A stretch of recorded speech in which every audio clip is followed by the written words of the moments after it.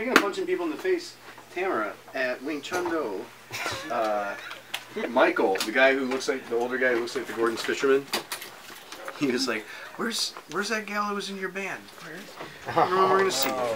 Who are you, Will? I don't know. And this is Wing Chun Do. This is Bruce Lee's form of martial arts. Yep, it came from Ip Man. Ip Man taught Bruce Lee traditional Chinese Wing Chun, amongst other things, I believe.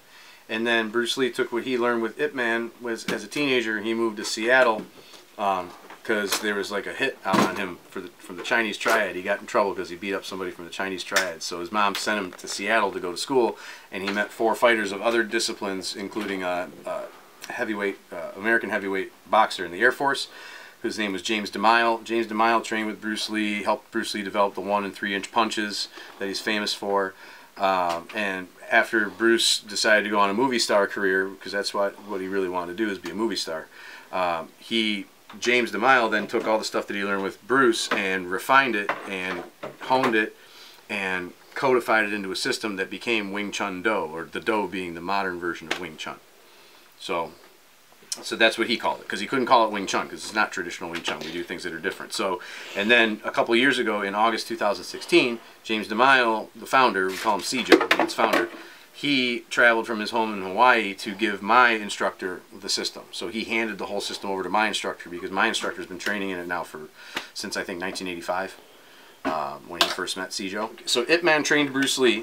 Bruce Lee and James DeMile trained together, and James learned what he learned from Bruce, and he worked with Bruce to help him develop techniques to work against boxers. And then James DeMile, after Bruce took off, James DeMile took what he learned and codified it into the system and built the system up, and then chose my instructor out of all the instructors that he's trained over the decades to take the system from him, because he's 82 years old now. So after Bruce Lee's untimely death, his people kept his legacy going?